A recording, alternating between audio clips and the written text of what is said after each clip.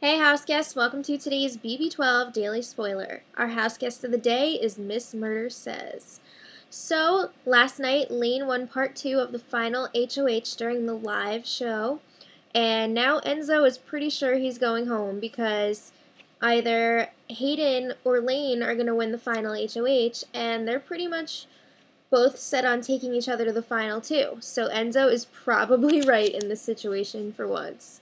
So Big Brother rewarded the final 3 with a catered dinner with music. So that was nice of them. I think they had lobster. And Enzo has been awfully quiet since last night.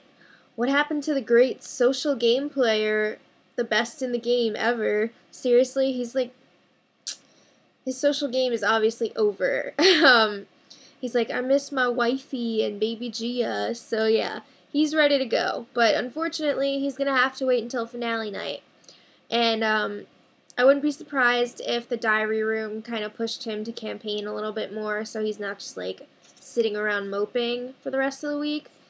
But I don't know WTF they're going to do until the finale because the final part of the HOH competition is during the live finale. So, I mean, what are they going to do this whole time? I don't know. But they did give them a football, so I guess that'll keep them occupied for a while. So since there's nothing else going on in the house, let's talk about my day.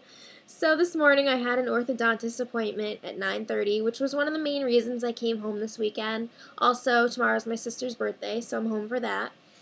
But I got the molds done for my retainer because I'm getting my braces off next time, and there's only one way to put it. I threw up on myself. Can I get any more classy and attractive?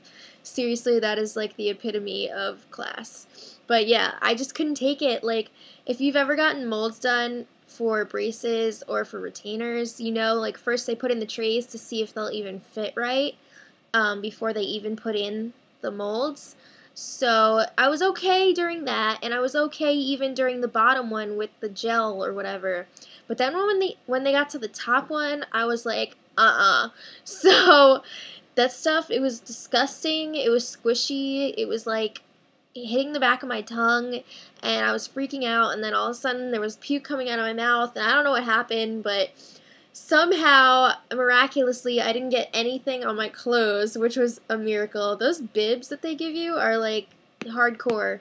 But anyway, it was a little bit, humbling. It was a humbling experience, throwing up in the orthodontist's office. So, yeah, that was fun.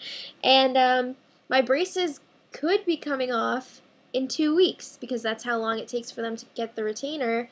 But unfortunately, I have to wait like 2.5 months because I can't come home again until Thanksgiving, which sucks. Which means Black Friday, these bad boys are coming off.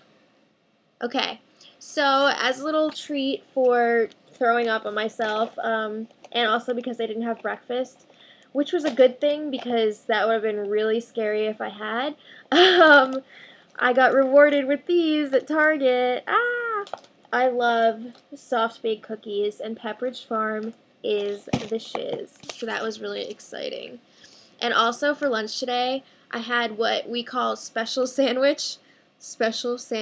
And it's Swiss and provolone with spinach and artichoke dip in between the 2 slices of cheese, all on a Kaiser roll.